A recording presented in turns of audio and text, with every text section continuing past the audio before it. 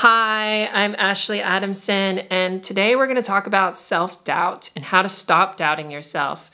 Do you have those feelings where you say, maybe I'm completely wrong and I'm not being the right person. Maybe I've made a mistake. Maybe I'm not actually trans. Maybe I'm just pretending to be trans.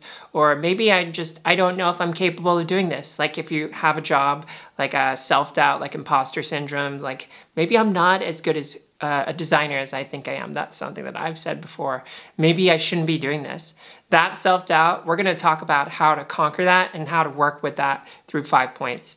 So if this is personal growth development stuff, and if you're into it, please like and subscribe and check out more of my content. It's all about personal growth with a trans lens under it. Thanks to my Patreon subscribers as well. And if you'd like to support me, I have a book and a meditation series on my website, which you can get. So the first thing to think about with doubt is that doubt is a natural thing, and we all do it. Doubt is actually a super important defense mechanism that we have that allows us to try and look at things skeptically, so that way we can properly evaluate things without just buying into them. There are some people that just buy into stuff without doubting things, and that often takes a lot of faith, and it takes a lot of willingness to kind of go that way, which can be sometimes dangerous. Like you think about cults and you think about belief systems that just kind of make these huge jumps. There's a lot of modern things that are happening right now with COVID where people are taking belief jumps and things like that, which are, if they had a little bit more doubt around the media and things that they're consuming, it could help them a lot. So there's definitely a lack of doubt in some areas. But doubt is a healthy thing. Doubt is going to help you evaluate truth. So the fact that you're doubting yourself is a good sign. It means that you have a healthy brain in evaluating reality. But when doubt becomes obsessive and when doubt starts to go beyond what is a reasonable amount of doubt, I would say, then you have to be asking yourself, why are you doubting yourself? Why are you putting so much doubt in your way when you've already set yourself up on this path? For me, that is transitioning. Maybe that's for you. But why did you set yourself up on this path? Do you think that you would typically do something like this? And what is it that is causing you to buy into more of these doubting narratives? Oftentimes, the doubting narrative is fed because you want to protect yourself and you also have fear. The stakes are so high with being trans. I remember thinking to myself, okay, maybe I'm not trans, maybe I'm just non-binary, maybe I'm not a woman, because the stakes are so high that if I were to accept that I am a woman and to see myself as a woman, then that would mean that I would have to deal with the fact that my body doesn't match being a woman, that the world is not going to accept me because I'm not fitting within the definitions of what a woman should be. And that also means that my entire life, my livelihood, my partner, my family, all of these things are now contingent, or not contingent, but they could be potentially lost or completely jeopardized by the fact that I am now a trans woman. So the stakes are super high, and so doubt can be a really good defensive mechanism to prevent you from actually achieving the thing that you inherently on a much deeper level want, which is to be authentically you and to feel good about being who you are. Who doesn't want to feel good about being who they are? If you really chose this path to feel bad about who you are, then you chose the wrong path, because this is about, there's so many external pressures in being trans, for example, that it's just not a very profitable path to choose if you're just choosing it to make your life harder. You really have to be choosing this because it's going to ultimately make you happier in the long term, because you're going to be feeling more authentic in who you are. Now, there's a little separate part there, which is maybe you're still figuring out who you are. You don't know who you are. And that is going to be discovered as you go through this process and discovering who you are and continuing to walk the path that you're setting yourself on. So do not stop. Do not doubt that maybe you're on the wrong path. If you get enough signals that you are on the wrong path, that's going to be very clear at some point. Maybe there's going to be things that are blocking your way, or that you realize there's something better. It's often better to leave the path when you realize that there's a better destination, a better place to go. But committing to the self and committing to your authenticity is a long-term unwinding of all of the structures that your brain has created around your identity, and you need to deconstruct your identity, how you see yourself, how you interact with yourself, and what relationship you create with yourself. Do you know what I mean? Like the relationship that you have if you're a cis man, the relationship you have with yourself is under the paradigm of being a cis man. And you have to treat yourself as a cis woman if you're transitioning to being a woman. You have to treat yourself like that. You have to say, you know what, I am a woman and I need to start thinking and believing this and allowing myself to be a woman.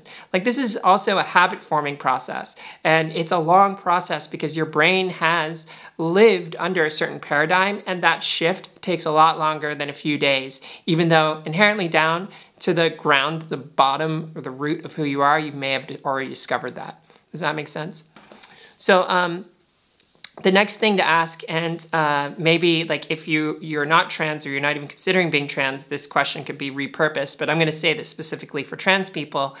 Do you think cis people would come this far in understanding who you are? Like, would you be watching this video this long? Would you have searched this video and watched this video if you were not already trans? And yes, some people may not be trans, so I don't want to say just blanket statement, if you're watching this, you are trans. But most cis people would not go this far in examining their identity and seeing who they are. You know, you can stay as a cis person, but who like maybe understands their gender more, and that's totally fine. But just by this signal of watching this video, searching online, is going to indicate that there's something going on there that is worth doubting. The cis norm is worth doubting. And so how far have you come? And do you think you would have come this far if you were actually just cis and that was it? I've doubted myself into my transition with hormones, but you know, I keep returning to, why am I doing this? Why have I come this far? Because there's a part of me that feels joy and happiness in being authentically like this. And all I need to do is I need to continue to build on those feelings and let go of all the doubt, let go of all the parts of the things that invalidate me.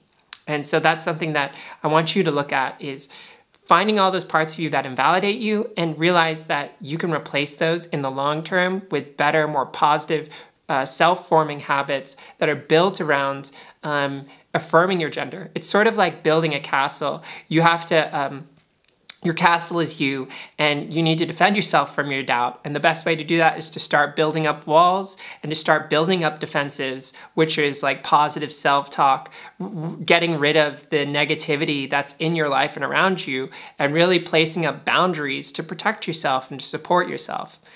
So then, the next thing to ask is, you know, if you could be whoever you want to be, who would you be?